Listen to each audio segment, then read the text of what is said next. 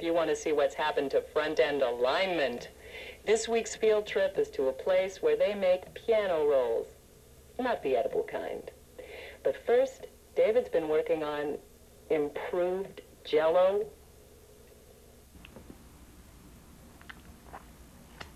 You know, Jell-O tastes pretty good, but it's not very strong.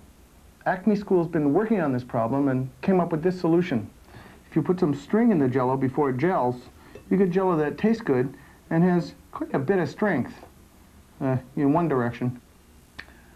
Okay, I see that look on your face. What's this got to do with anything? Well, this affects commercial aircraft, cars, the space shuttle, and your tennis racket.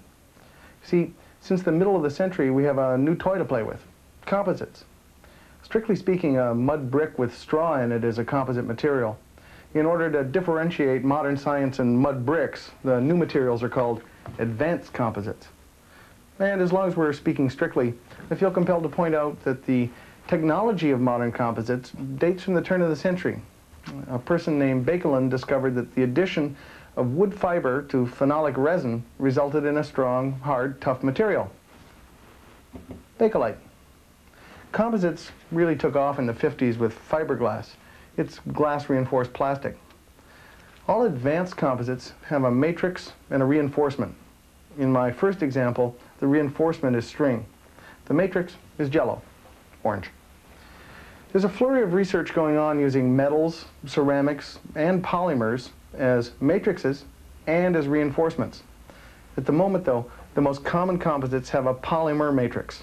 Most plastics are polymers and vice versa. The hottest reinforcements are glass and graphite. The reinforcements don't have to take the form of the string in my Jell-O. They can be added as particles, fibers, flakes, or whiskers. The exact properties of the composite don't just depend on the two materials used either. Their interaction's part of the story. Some materials form a strong mechanical bond with each other, some bond chemically, and some interactions are even more subtle. Half this plate is coated with a silicone spray. Watch how water interacts with it.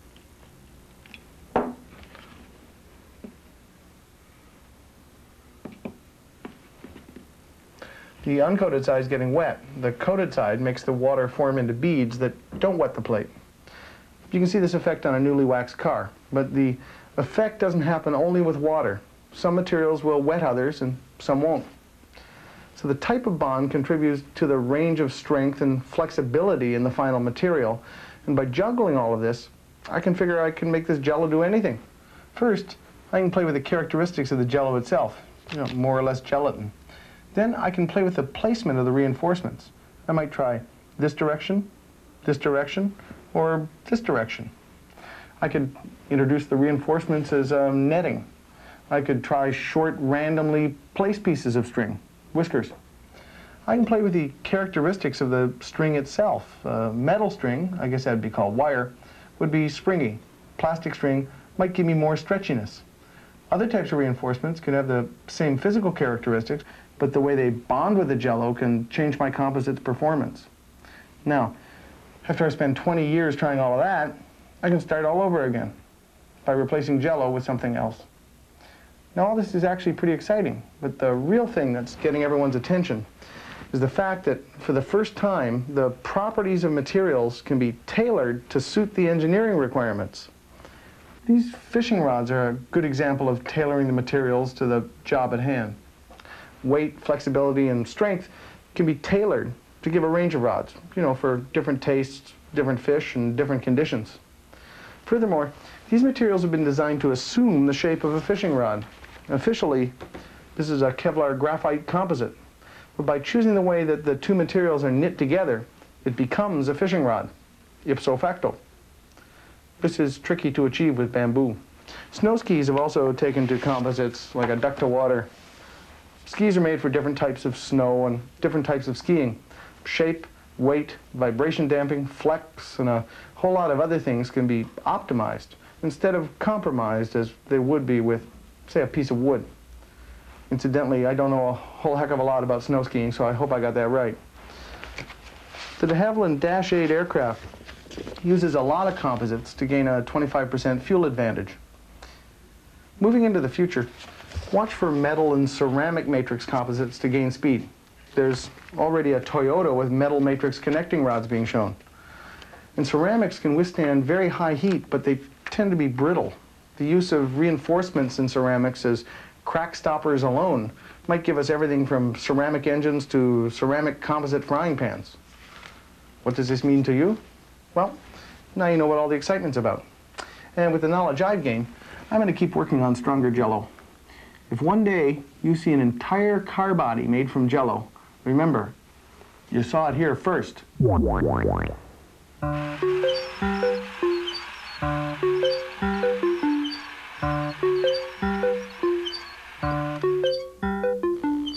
Shucks.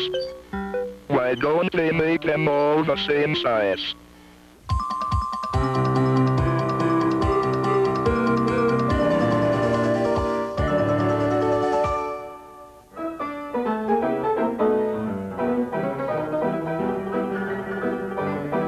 A note in this company's catalog says that for almost 90 years, player pianos have entertained, mystified, and delighted people of all ages. I couldn't have said it better. Player pianos are vacuum operated. The piano rolls drawn past a tracker bar, which contains a small hole corresponding to each note on the piano. When a hole in the paper exposes a hole in the tracker bar, a small bellows pushes the corresponding note on the piano.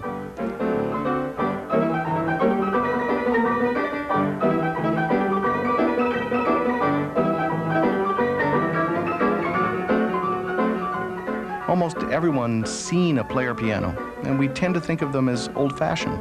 But the QRS company in Buffalo, New York has been happily making piano rolls every business day since the turn of the century, from oldies to Beatles and the current top 40. Although they admit the invention of radio in the 20s gave them quite a scare, business has recovered nicely.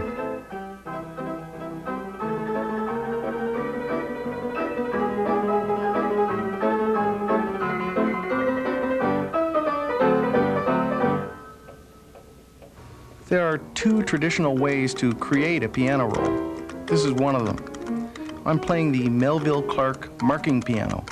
A lot of famous people have sat on this bench, and I was in too much awe of that fact to even touch the piano, but I drew the short straw.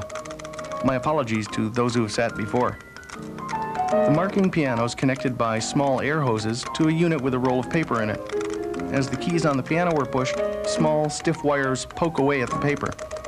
No holes are cut. The paper is traveling over a piece of carbon paper, and blue marks are being drawn on the underside. These marks can be cut out with a knife to become a piano roll recording of the pianist's performance.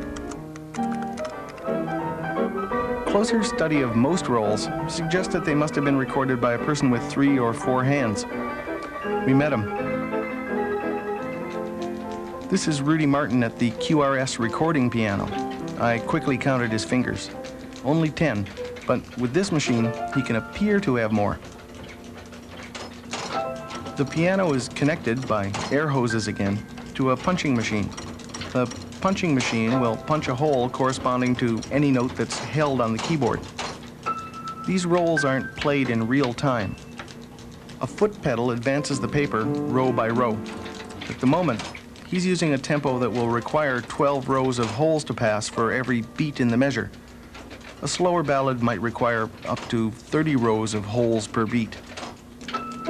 Long duration notes are punched as a stream of individual holes. In the final roll, the holes will pass quickly enough to sound as a continuous note. If long slots were cut, the effect would be the same, but the roll would fall apart from all those slots.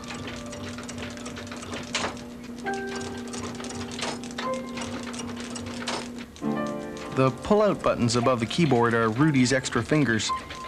Pulling one out holds a note and leaves his fingers free to play other notes.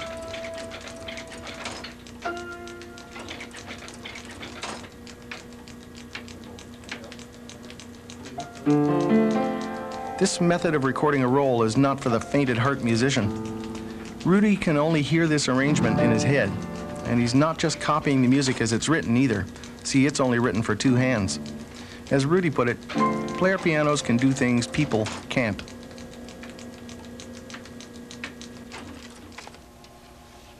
A machine with a tracker bar and set of punches will make duplicates of the master roll, and edits can be made with a knife and Scotch tape.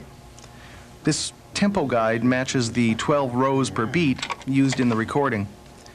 He's not only checking for mistakes, but adding further embellishments.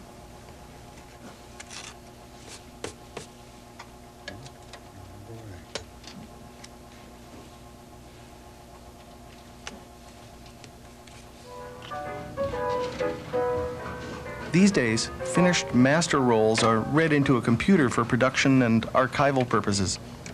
The marriage of piano rolls and computers isn't as strange as it might seem. Piano rolls are digital music from way back and have always had the digital advantage. Copies are identical to the originals. Editing can also be done on the computer. Here, he's changing a musical dum into a ba-da-da-dum.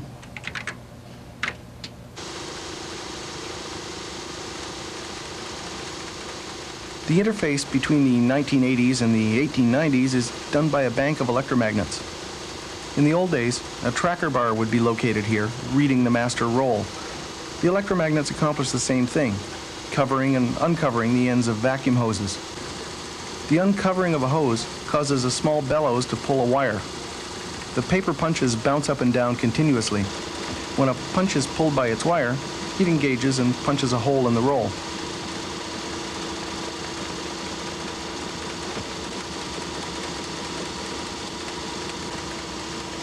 There are actually 16 rolls being punched at once by each punch, and 4 punching machines being run simultaneously from the same computer. Paper is fed from big spools. One of these spools feeds the bottom sheet, which is a heavier paper that gives a base for the punches. It'll be discarded. The paper is advanced in precise amounts through the punches. Next, the rolls are trimmed for easy spooling on the player, and the label goes on.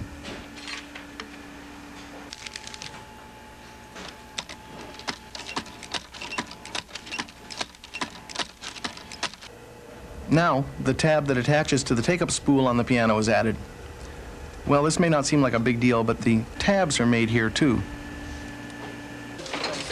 This machine's been making about 1 million tabs a year since the turn of the century. It still works perfectly. Too bad this company didn't make cars.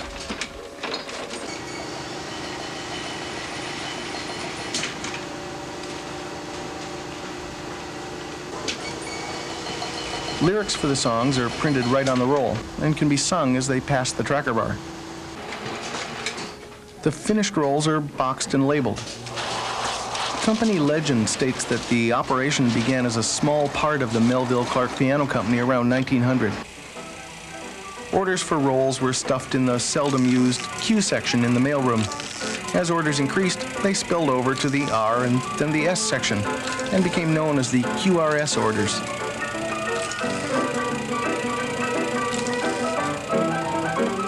The piano roll has lasted longer than any other standard for recording and reproducing music, and an 80-year-old roll will still sound the same today as the day it was punched. Entertaining, delighting, and mystifying people of all ages.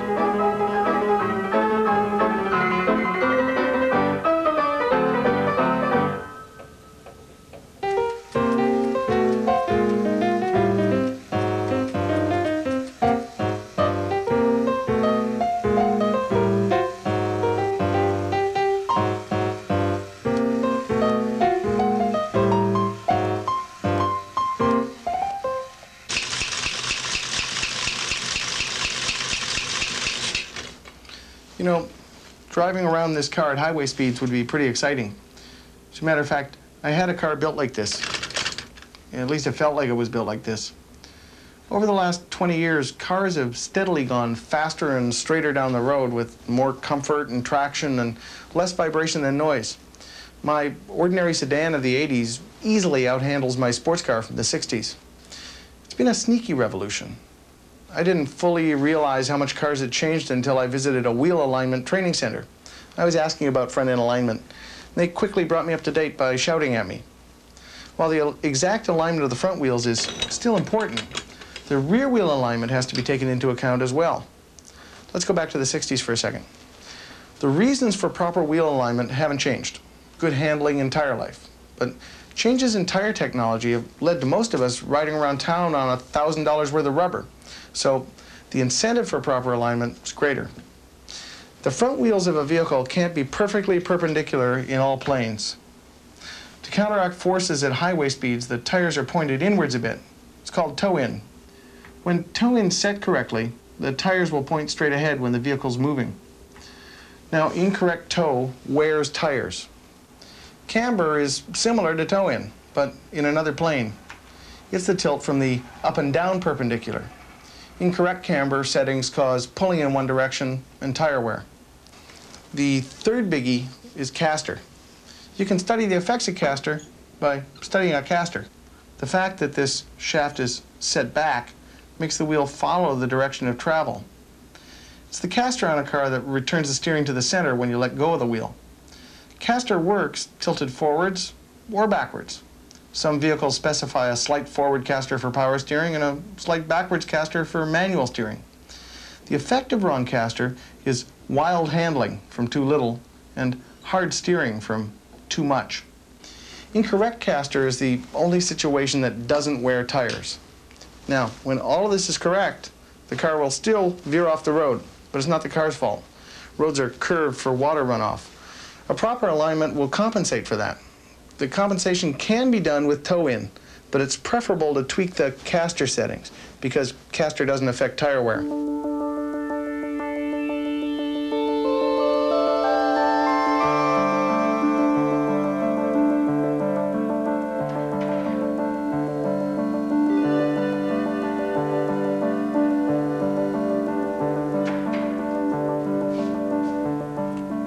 The biggest changes to vehicles have been the proliferation of front-wheel drive and unibody construction.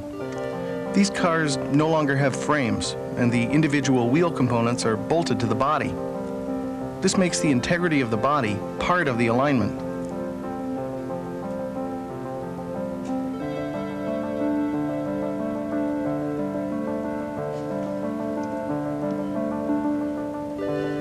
It's important to understand the concept that the rear wheels actually control the direction of the car, and the front compensates for the rear wheels.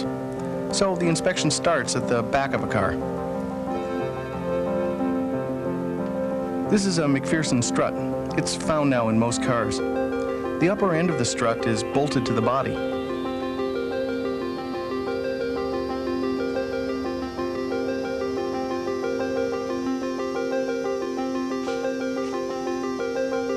Front-wheel drive has an interesting wrinkle.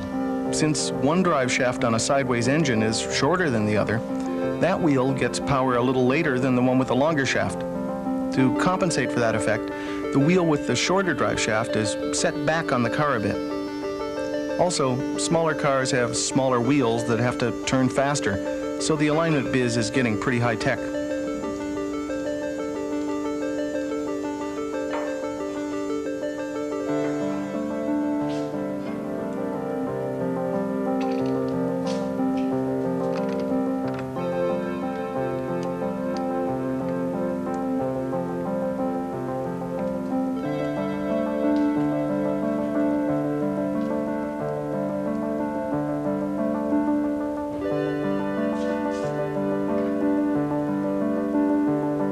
This particular alignment equipment uses light beams to measure the angles on all four wheels.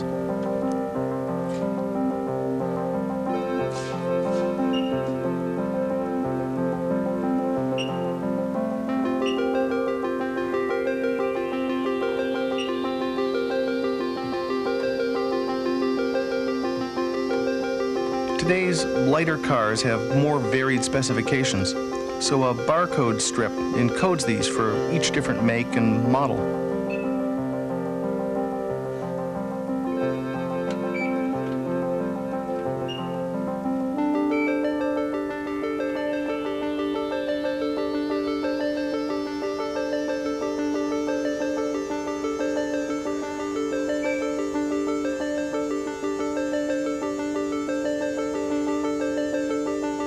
As the machine goes through various steps, it instructs the operator to twist the front wheels for the next step.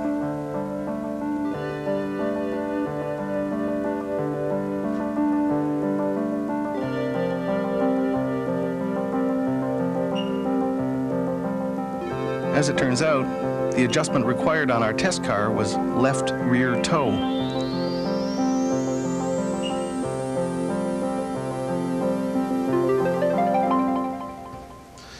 There's one more adjustment on a car that greatly affects the handling, ride, and life of your tires. Good news is you can make the adjustment yourself. You get a $5 tire pressure gauge and follow the directions that come with it and use information in your owner's manual. Maybe that's what's wrong with this car.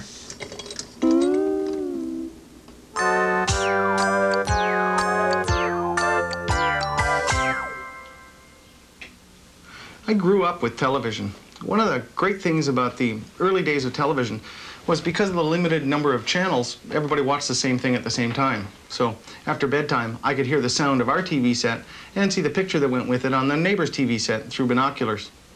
One of the shows that really fascinated me in the early days was Romper Room.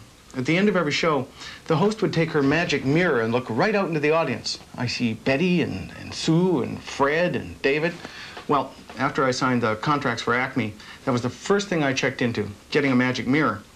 Whew, are those babies expensive? The production manager said just maybe, if I had a show that ran for hundreds of episodes and had a schmillion viewers, just maybe we could talk about a magic mirror. Well, I must have looked pretty heartbroken, because she approved the funds for a hardware store mirror. Let's try it. I see the wall. Oh, I see Stu. He's a producer-director. He built this lovely table. And, oh, there's Roger. Normally, Roger's camera has a magic mirror on the front of it itself that lets me see my script. But this is a short item, so I just have that classic cue card. And there's Gunnars. He listens to everything I say.